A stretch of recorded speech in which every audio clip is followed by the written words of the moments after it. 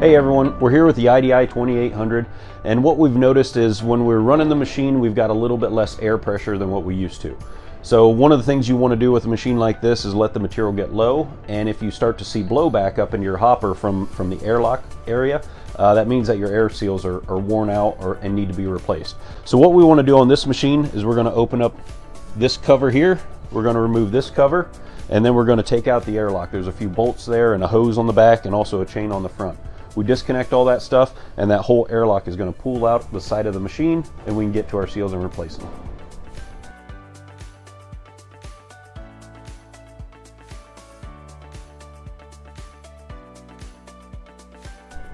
Okay, so now we're down to our airlock here. First thing I'm going to do is loosen up this sprocket, and that will allow us to remove this chain.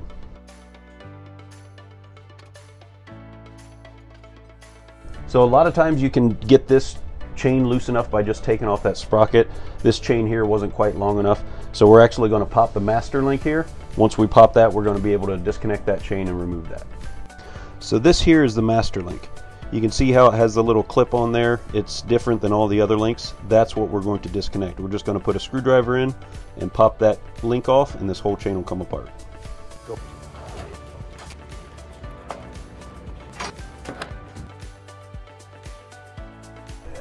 So now once we get down to this part, there's 2 bolts on this side of the airlock and 2 bolts on this side. 2 of those are going to lift this airlock up so that it makes a nice seal. The other 2 bolt to hold it in place. So we're just going to need to loosen those 4 bolts up.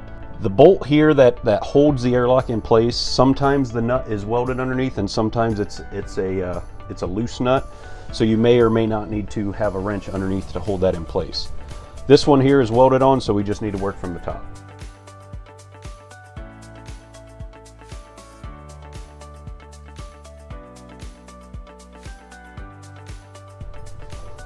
So now these clamps here, we're going to need to disconnect those. That hose is where the air pressure comes into the airlock.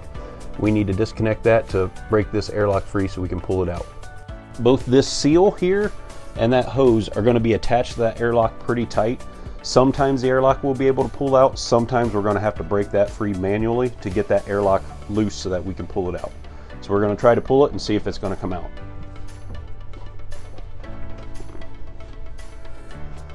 This one's stuck in there quite a bit, so we're going to work on getting that hose off the back and breaking that seal.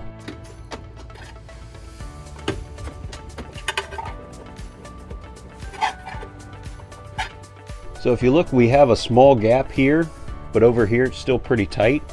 The reason is when we slide this airlock in, there are ramps in the back down here that will lift that airlock up to make the seal. So we can't lower that side down, but that's where it's really tight right now.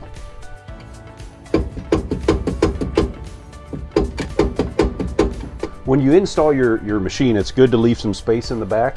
That way you can get back here for maintenance and things like that, so it's going to come in handy to have this space. So this airlock was in there pretty tight, so what we're going to do is go to the back and remove the back panel to get down to that hose on the back so that we can take that off.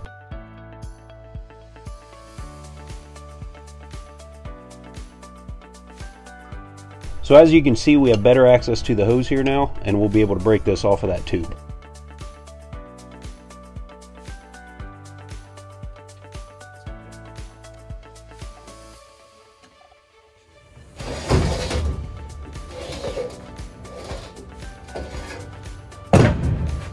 Okay, so we've got our airlock out. Now this right here is the seal. That's what we're going to replace. A lot of times you're going to see tears in the top of the seal, nails, chunks of wood, something like that can get in here and tear that. These look pretty good, but you can tell that they're worn because if I push on this airlock, I shouldn't be able to rotate this easily. That just shows your seals look good, but they're worn. It's time to put in some new seals. It'll give you a lot more air pressure. So now we're down to our seal here. What we're going to do is take our 1/2-inch socket, 1/2-inch wrench, and we're just going to loosen these all up. There's 6 bolts on each seal.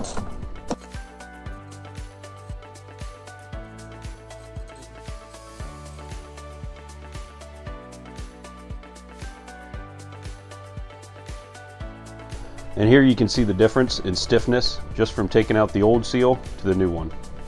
You're going to get a lot more sturdy seal, so you're going to have a lot more air pressure in your hose. So after I take out a seal, you could always put in a new seal, but if you do that, every time you rotate it, it makes it harder and harder to rotate that airlock. So I take out all the seals and then start putting them new. That way it just makes it easier on yourself rotating that airlock.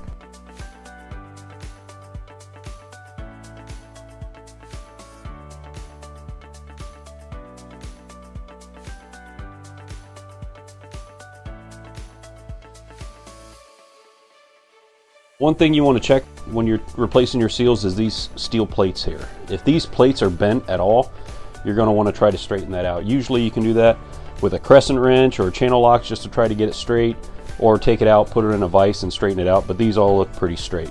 If these are bent and we don't replace it, the seal is not going to sit the way that it should, and we're not going to get the right pressure. So now we're going to take our seal. Like I said, I always take out all of the old seals. That way it makes it a lot easier to rotate that around. And then as we put these in, these little tabs on the side, we just want to make sure that we tuck them in behind the other plate on the side there. That way they don't roll up. Just how they tuck in on the sides there. After we put that in, we're going to pop our 6 bolts through.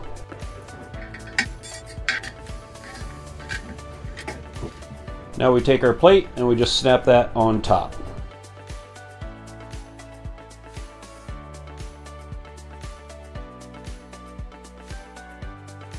So it's important when you tighten these though, you get these bolts snug. If you over tighten the seal, what can happen is we're going to flatten down this rubber and it'll become wavy over top and it'll wear out a lot faster. So we just want to snug these up. These are lock nuts that are on there, so they shouldn't go anywhere.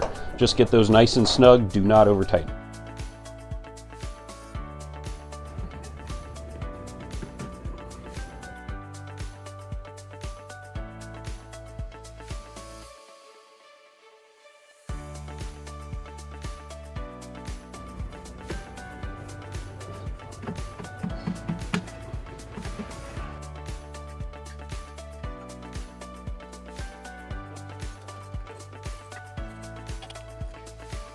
As you can tell, the seals got pretty tight, so we use a 2x4 and a hammer to try to rotate that around. Again, that's why I take them all out, make it a lot easier on yourself when you're putting them back in.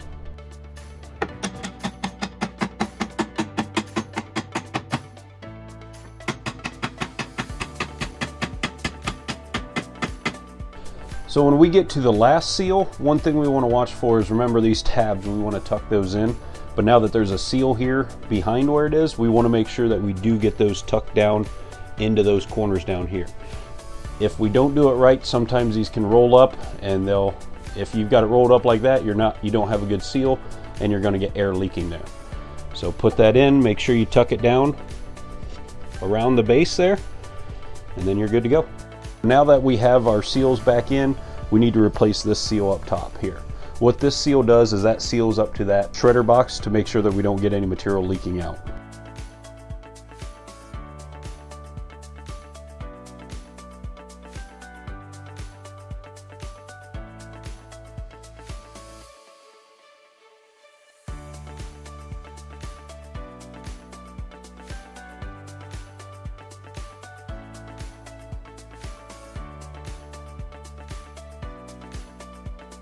If you remember when we took this airlock out, it was really tight inside of there. So when we slide this back in, it's going to fit in there really snug. So we put a little bit of Vaseline or any type of lubricant on top of the seal.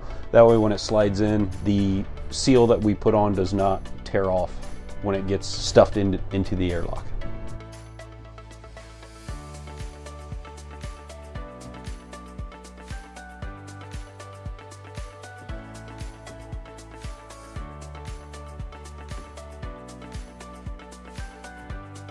So these lift bolts here, we're going to go ahead and tighten those up first. That'll lift that up. After we lift that, then we'll tighten down the hold down bolts.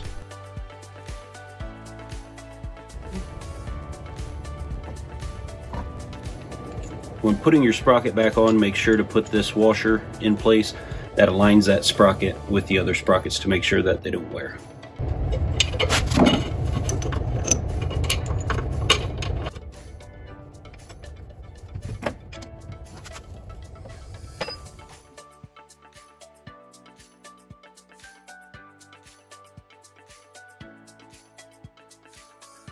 So there you have it. We changed the seals in the 2800. Takes a couple hours, but it's a good way to keep your machine up and running efficiently, keeps your air pressure up, keeps your production up, and keeps your coverage on point.